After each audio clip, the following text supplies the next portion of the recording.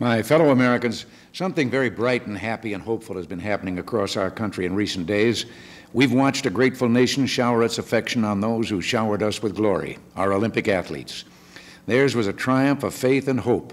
In honoring them, ours has been a celebration of the new patriotism.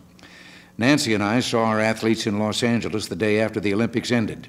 You could just feel their joy and energy.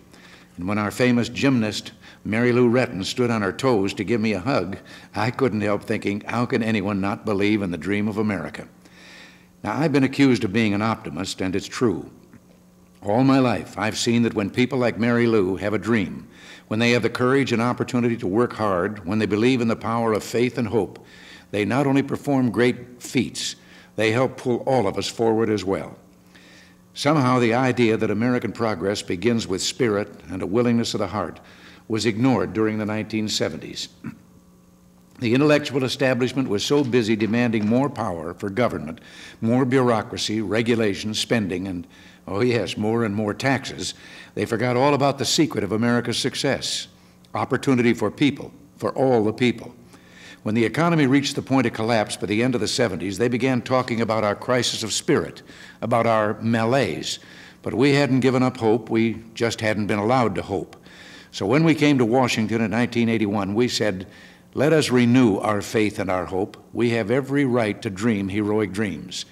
We put together an economic recovery program that made a radical break with past policies. For the first time since the administration of John Kennedy, we cut tax rates significantly for every working American.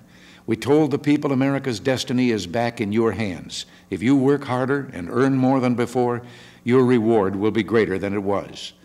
But from the beginning, the old guard establishment, people who still make policy from abstract statistics, theories, and models rather than looking at the reality of human behavior, have filled the airwaves with gloom, predicting our program couldn't meet our goals. And from the beginning, they've been wrong.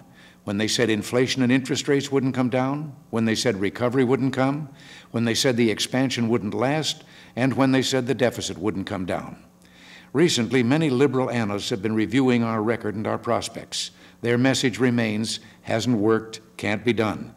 So when the Urban Institute came out with a study a few days ago, it was only natural that some of the press would look for the same old doom and gloom. For example, they didn't report that the study also said elderly Americans have clearly done better under our policies with real gains in disposable incomes, nor that the social safety net is still largely intact for the non-working poor. Even the Urban Institute said there is no evidence that working welfare mothers who have been eliminated from the rolls are quitting their jobs to requalify for benefits, and that despite all the furor, it finds surprisingly few changes from 1980 with respect to the environmental, public lands, and water resources activities of the federal government. And no one seems to mention that the centerpiece of our policy, the tax cut, was not fully in place until 1983. Our program has just begun, but let's look at the record since it has. Over 6 million jobs created, a surge in investment and productivity, a record 600,000 business incorporations, the biggest increase in real after-tax personal income since 1973, and perhaps most important, a new spirit of optimism and confidence about America's future. It's clear that once people get a chance to show what they can do, well, America got well and got strong. What isn't clear is why those pessimists with so little faith in people, so little understanding of incentives, and so many bad predictions are not more humble and not treated a little more skeptically by the media. In 1984, we face an historic choice. Will we heed the pessimist agenda of higher taxes, more bureaucracy, and a bigger welfare state leading us right back to runaway inflation and economic decay? Or will we continue on our new road toward a true opportunity society of economic growth, more jobs, lower tax rates, and rising take-home pay? I believe the spirit we've seen during and after these Olympics reveals something very important about America. We believe in ourselves, we're hungry for real opportunity, and we're up to any challenge. Until next week, thanks for listening. God bless you.